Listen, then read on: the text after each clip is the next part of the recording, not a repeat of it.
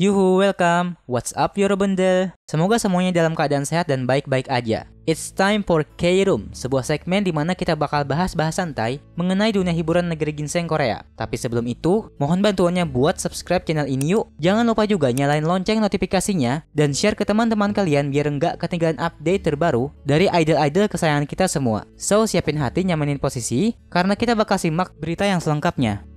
Kita masuk ke berita yang pertama, yaitu Next New JJYJ Entertainment diekspektasikan memiliki lagu seperti RIIZE hingga SOMI. Pada tanggal 28 September 2023, salah satu produser yang dipercaya secara besar untuk memegang dapur produksi lagu-lagu girl group YG Entertainment selanjutnya, membuat netizen dan khususnya kornet terkamcagia. Produser He berujar di Instagram story-nya bahwa mereka membuka penerimaan pengajuan demo atau lagu dengan meng-highlight title track lead dan girl group debutan dengan 7 anggota. Dengan deskripsi yang disebutkan produser yang juga mengerjakan lagu pre-debut Dream milik BABYMONSTER tersebut, membuat orang-orang menduga bahwa hal yang dimaksud adalah untuk super debut rookie BABYMONSTER. Tidak hanya itu, kualifikasi seperti BPM-nya harus serupa dengan Get a Guitar milik RIIZE. Referensi seperti lagu-lagu SOMI dan New Rules oleh Dua Lipa juga ikut ditambahkan. Hal ini lantas mengundang banyak respon kebingungan maupun setuju atas aksi PDNIM. Tanggapan Netcore sebagai berikut. Yang pertama, apa yang terjadi dengan YG? Yang kedua, mereka terlihat sangat putus asa. Yang ketiga, jika ini produser YG sungguhan yang ingin mencari lagu debut BABYMONSTER dan mereka menulis ingin lagu seperti Get a Guitar, itu mengejutkan. Yang keempat, mencari lagu kayak Get a Guitar, boljuk, lagunya solid. Next, kita beralih ke berita selanjutnya. Strategi agensi terhadap Secret Number dinilai salah langkah. Mulai tanggal 25 September kemarin, banyak terjadi diskusi mengenai apakah Vine Entertainment selaku agensi yang menaungi Secret Number telah melakukan kesalahan belakangan ini. Saat Secret Number dengan unit baru Di Min Jin dikabarkan mengeluarkan album terbatas berbayar edisi NFT dengan judul Love By, memunculkan netizen yang kurang setuju atas keputusan tersebut. Hal ini juga menarik keluhan-keluhan di masa lalu yang Vine lakukan, mulai dari salah tempat eksekusi hingga alasan mengenai kelangsungan alamiah dunia. Seperti cuitan di X berikut berbunyi, tolong jangan beli ini, mendukung apapun yang berkaitan dengan NFT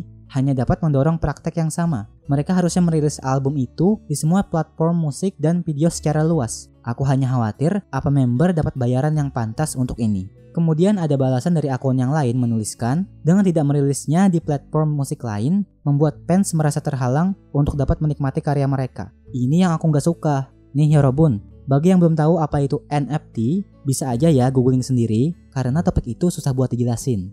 Oke lanjut, beberapa laki juga menanyakan mengapa OP bisa berpikir bahwa NFT buruk selain dampaknya kepada lingkungan. Diskusi menjadi panjang dan tak terelakkan. OP berujar bahwa seharusnya Secret Number diarahkan untuk dapat mencari fans baru dengan tidak membatasi karya yang hanya menarik fans yang ada. Selain belum dikenal lebih masif, NFT bukanlah langkah yang tepat walaupun menghasilkan pendapatan yang lumayan. Sebelumnya, Vine juga pernah mencoba penjualan NFT Secret Number, namun bukan berkaitan langsung dengan lagu atau musik video. Hal ini mengisyaratkan seakan-akan agensi hanya memanfaatkan pasar yang sempit. Di sisi lain, Vine dianggap salah bukalapak atau keliru dalam menebak pasar yang terjadi. Maksudnya kayak agensi ini, kalau ngarahin konsep grup atau genre lagu SN di setiap comeback itu, salah kaprah atau berani beda banget sama tren yang berlangsung. Jadi, buat menarik orang awam, beralih menjadi fans itu nggak bisa sekuat yang diharapkan. Memperhatikan minat pasar sama ngerekrut produser tetap juga bisa menjadi pertimbangan sih. Dengan penyesuaian sama image group maupun per member, bakal nguatin kesan di setiap hati orang banyak. Untuk keputusan rilis album spesial NFT Love By juga nggak buruk kok. Buktinya karya tersebut hampir laris terjual di platform bersangkutan. Jadi yang pengen ngasih saran, bisa email aja tuh perusahaannya. Nah, gimana menurut kalian? Oke, sekian dulu berita kali ini. Mohon maaf apabila terdapat kesalahan penulisan maupun penyebutan ataupun kata-kata yang menyinggung atau keliru. Kalian bisa banget koreksi sama kasih pendapatnya di kolom komentar. 지금까지 trueyos입니다. 안녕, terima kasih.